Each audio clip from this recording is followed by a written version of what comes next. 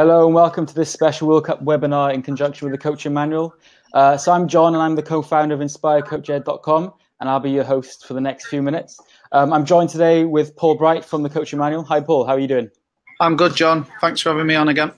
Brilliant. And today's theme then is Iceland and the low block. So we've just watched the game, Paul. So Iceland have just been eliminated from the World Cup after a promising first game on point against Argentina. What went wrong? It's a very good question, and Iceland are everyone's second favourite team. They were fantastic in the Euros, knocking out England, of course, and just the enthusiasm of the fans, the grit, the determination, and the attitude of the players. But there was a tactical underpinning strategy behind it, and Iceland were really playing to their strengths throughout the Euros and then into the World Cup. I just think within a World Cup tournament, you need to go out with the attitude of you want to win games. And I'm not saying Iceland didn't want to win. I'm just saying the low block tactic that we're going to discuss and talk about, you've got to be clinical going the other way. And we'll touch on some other teams who use and adopt a similar approach, both international and club teams. But then you look at their front men and you look at when they counter-attack and get it forward, it is clinical. So first game against Argentina, I thought Iceland were exceptional. However, it was pretty obvious that Argentina are always going to play through Messi or try and play through Messi. People like Dybala not getting the game time they should have been doing. So to pack in and stay tight to Messi. In the past, Messi's been able to shake it off, but these Icelandic players, they've got some big boys who can get there quickly, can close the ball down, can screen the ball and compact the spaces. So I think that tactic worked. Second game, I think it was Mikel Obi who played deeper in a deeper role as more of a 6. And we can touch on some of this. Beating a low block is really switching the play and getting that block to shift quickly. Because if they keep shifting quickly, then at some point they're going to leave gaps. And then you exploit and expose the gaps, whether that's through ball or an over-the-top ball or a diagonal pass. So that's how teams set up to really beat the low block. You've got to shift the block. And then I thought today, if I'm honest, I think Croatia are one of the standout teams in the tournament. A few people might disagree with me, but they've got real quality in there. Modric being a key man, and we're going to touch on the game as well, and I'll get some images up because it was clear that Iceland wanted to stop Modric playing as well in that deeper role and higher as an 8. And on the ball they were adopting a 4-4-1-1 off the ball, a 4-4-2. Leaving very little space between the lines and looking to press and overload Modric quickly, as we talked about. Iceland are very direct, and is it Finn Bogason up top? I think they left him isolated in the first half. I'm going to get, if I can share my screen with you as well, John. Yeah, so I'll get this up. I did some notes as well as the game was going on. So, so you look at the Iceland starting 11, 4-4-1-1. I think Finn Bogason got left isolated up top, and Iceland didn't break as quickly and as aggressively as they normally did do. Everything was looking to go long, so Croatia are really smart tactically as well, just dropping off, denying space in behind, but also maintaining possession for long periods of time. So the second half was interesting because it actually changed into a 3-5-2 at some point, but I'm going to touch on that later. So if we stay on task with the Iceland game, there was a few moments with the low block, which was successful, for the most part.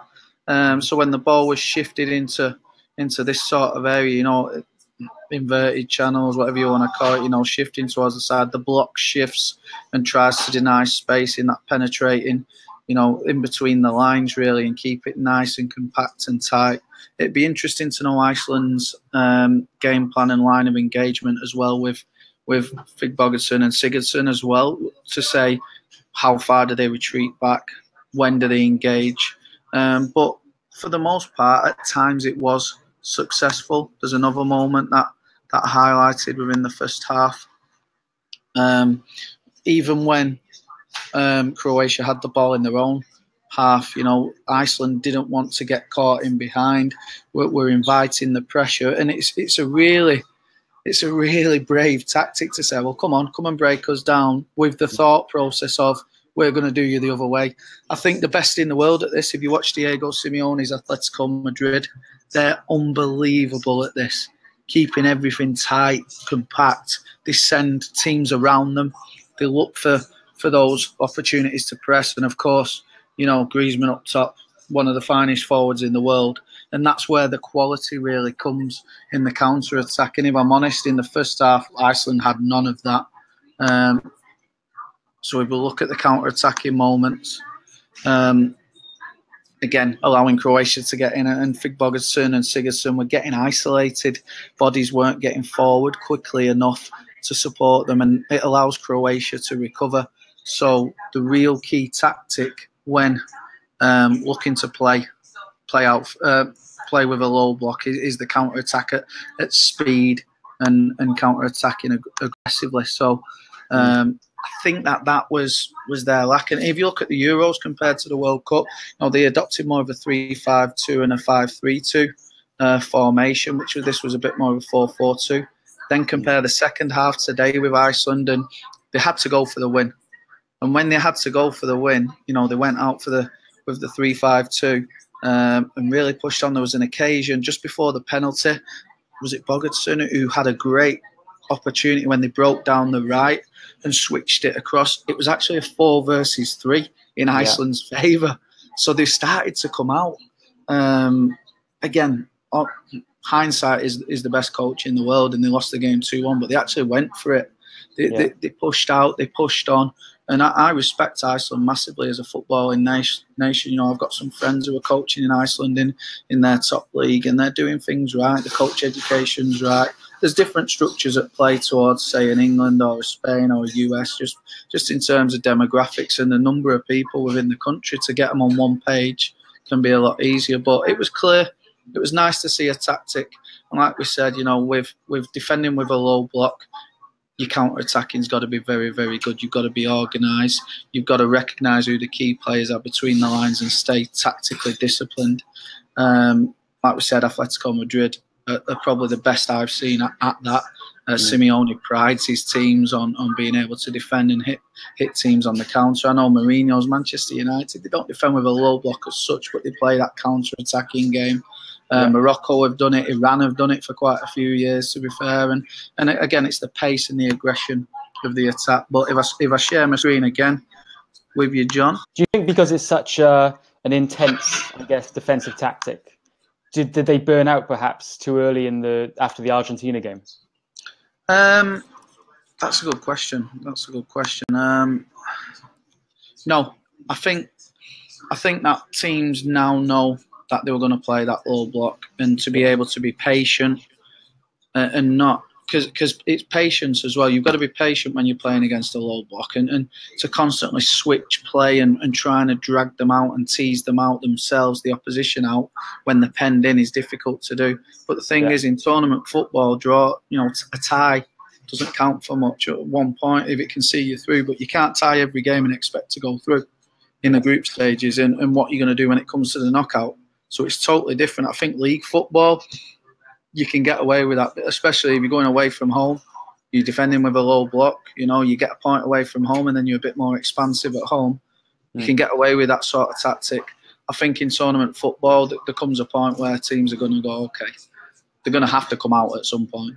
And when they do come out, we're going to hit them with it. And you know, it's about being patient, dominating possession, which Croatia were excellent at again, dominating the ball. But the second half was expansive. The best thing to happen was Croatia scoring a goal in the second half, because it opened the game right up and it became a real entertaining game. I'm just going to share my screen. Sorry, John.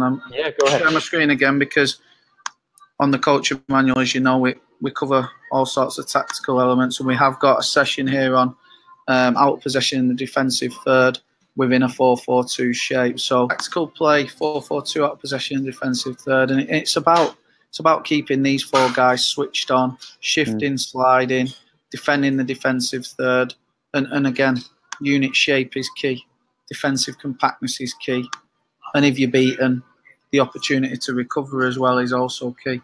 And we also expand that session, and you get into a line of engagement as well. So a deeper offside line, lines of engagement, and recognising who presses, who recovers, how do we keep it compact, and again the key points are the same. So again, check out the coaching manual for any tactical inputs on that.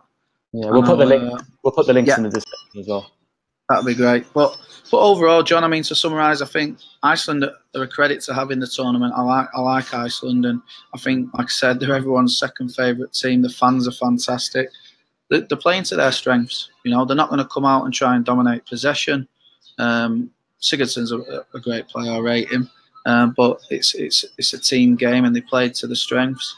Unfortunately, on this occasion, it didn't come off because teams in tournament football this time round were willing to be patient, willing to draw them out, willing to snatch it. I think the Argentina game was a bit more predictable for them.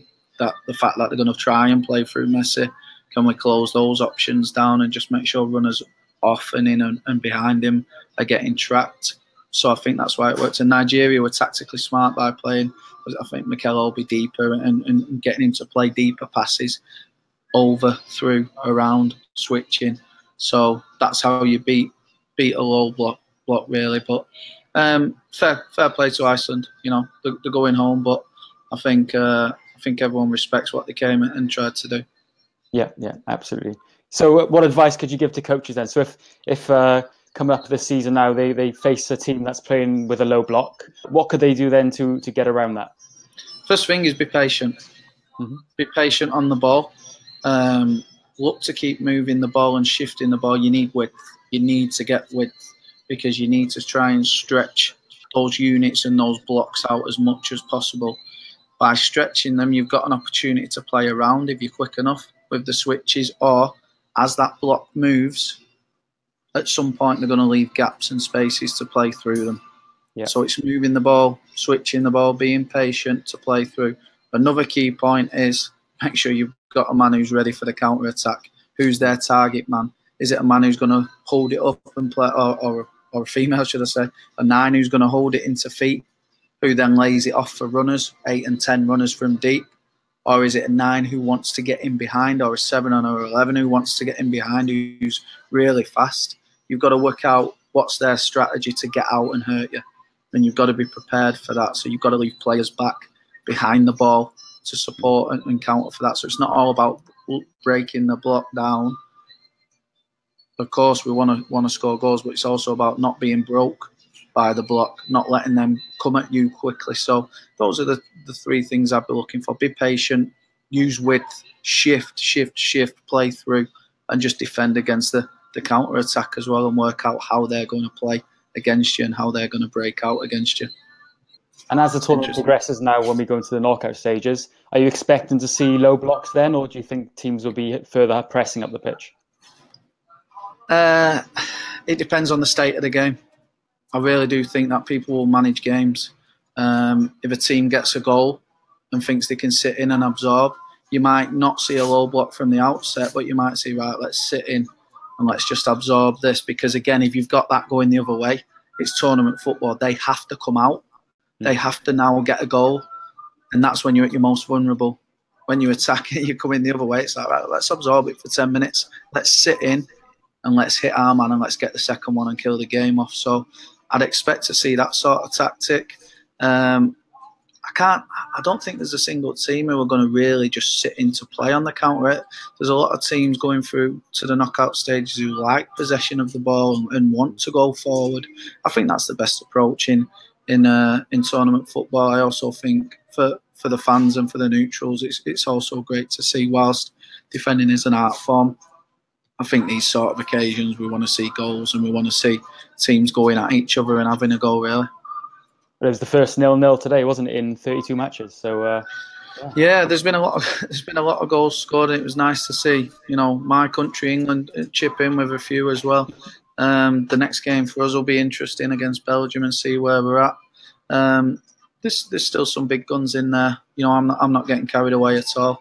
There's still some big guns in there, and it could be someone who's not won it before. It could be someone who's not won it for a long time.